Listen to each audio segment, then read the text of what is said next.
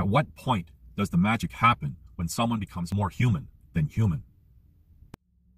Hello, it's June 2022, and before I get into this video, I want to start off by talking about putting people on a pedestal and where this really comes from. Now, in today's world, a lot of people assume that putting someone on a pedestal comes from putting a statue of a human figure on a pedestal or on a pillar, but there seems to be something deeper to this.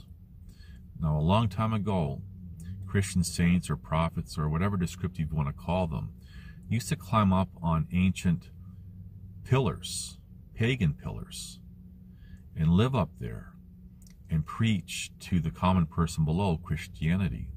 Now, because of this, there seems to be some divine or supernatural elevation of these people.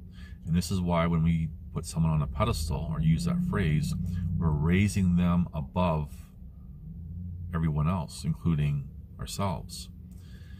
Now, why am I talking about putting people on a pedestal? Because in today's world, the common person has put, for example, people in various positions of authority on a pedestal. And now, various positions of authority includes, obviously, law enforcement, but also governing bodies like government. It also includes the medical profession, the real medical profession, as well as the liberal arts, theoretical pseudoscience of psychology profession. It includes a whole range of different professions, as well as the corporate world. And people attribute wealth being a blessing from the gods or God, and that's why they're, for example, put on a pedestal better than everyone else. And people who obtain various positions of authority or any kind of title or anything else, they tend to believe that there's something special, better than everyone else. But I digress. Now, there's an assumption, for example, that people in various positions of authority, including government, have a duty to serve and protect the common person, which is not the case. We observe Supreme Court rulings where they're very clear. For example, police have no duty to serve and protect people. Now, when you look at the training that police have, and I'm not picking on police, I'm simply highlighting some facts. They're trained, first off, for self-preservation. Now, governing bodies have the monopoly on violence, and they're trained for self-preservation because if anything happens to them, they can't serve and protect. For example, who signs their paycheck? The state. The state claims to represent the people. So under that guise of the people being the state, it's actually the state controlling the people. The state is looking after their own best interest. And I've talked about society being so divided up that now the common person is only looking after themselves. But I'm going to digress there.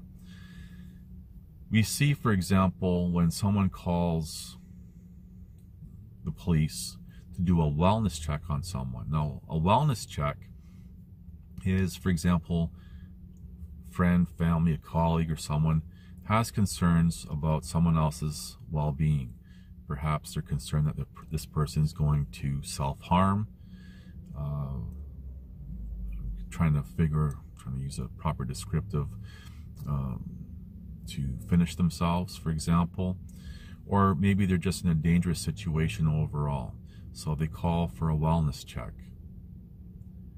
And what we see a lot of times, and again, this is no diss against individuals in the police, but we see these people being checked on, either being seriously injured or even killed.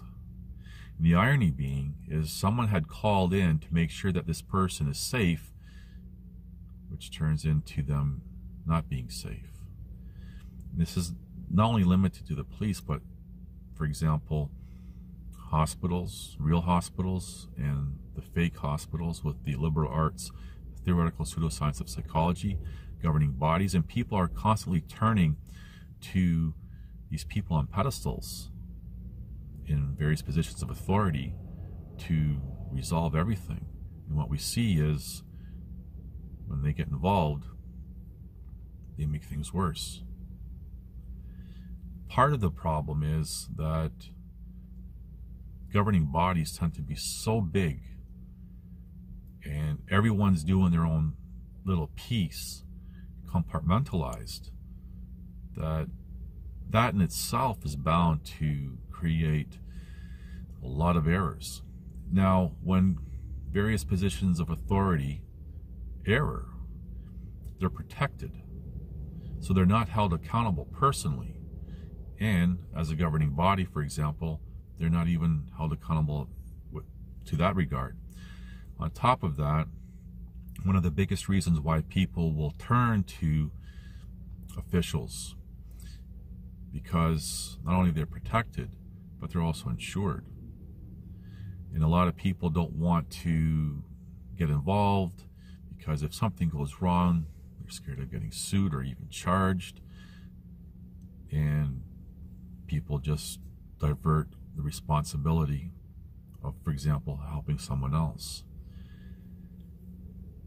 We have a problem by putting people on a pedestal because, as I've said many times before, in today's world, most people are weak-minded, stupid, and lack critical thinking skills, an extensive knowledge base, and most of all cannot separate their emotions when making conclusions. And what happens is, as an arbitrary number, say 75% of the people fit that category. Any profession is drawing from that gene pool. Now, yes, you can argue, well, before someone becomes a professional in a profession, they're vetted, they have to jump through all these hoops and everything else. It's not perfect. But then we, over the past 20, 30 years, we kept lowering the bar to, it doesn't even exist anymore. So now that we have wrong people who shouldn't be in various positions of authority in those positions. And look at the world today. So I just wanted to give you something to think about. Again, I'm not picking on any one particular profession. For example, law enforcement. I am highlighting the liberal arts, theoretical pseudoscience of psychology. I've talked extensively about how nonsensical they are and how it's used as a weapon against people. I digress. Anyway, take what you will from this video. Thank you for watching. Please like, subscribe, comment, and share.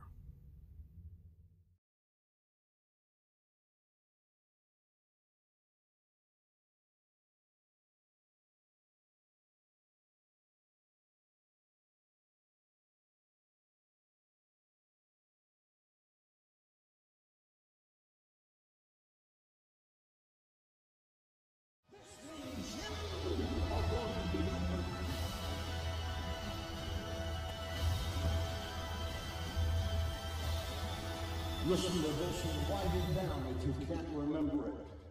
You're never going to outgrow warfare. You simply must learn to fight. I hear people saying to me, oh, when is it going to get easier? When you die.